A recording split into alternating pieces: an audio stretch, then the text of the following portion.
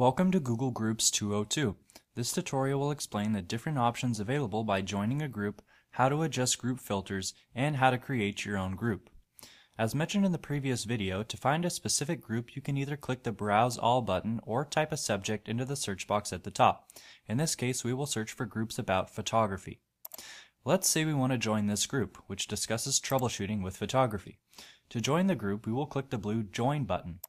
When you click Join, a window will pop open with various settings. These options allow you to adjust how you want to be notified through email when new material is posted in the group. For instance, if you want a summary of group activity each day, you would choose the Abridged Email option. If you have a Google profile, you could choose to share limited personal information like your profile photo and your real name. For example, this is how my profile would look inside of the group, but if I link my Google profile, my picture is shown. When you finish, click the Join This Group button. You are now a member of the group. The bar at the top allows you to customize the group in different ways. These two buttons change the layout of the group. In this case, we will choose Compact View.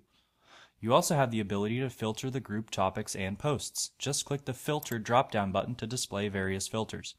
For example, if you only want to view topics that have been modified or had new content within the last week, you would scroll down to choose that option. When you finish, click Apply Selected Filters. For a quick tip, an easy way to start a new topic, just click the letter C on your keyboard. A window will instantly pop open that you can edit. To create your own group, just go to the Google Groups homepage and click New Group. Here you can enter in your group information, including a group email address. At the bottom, you have options on whether you would like the group to be public or private. Just click the appropriate drop-down arrows on the screen. When you finish, click the red Create Group button.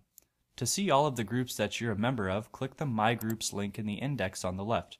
This will take you to a summary of your groups.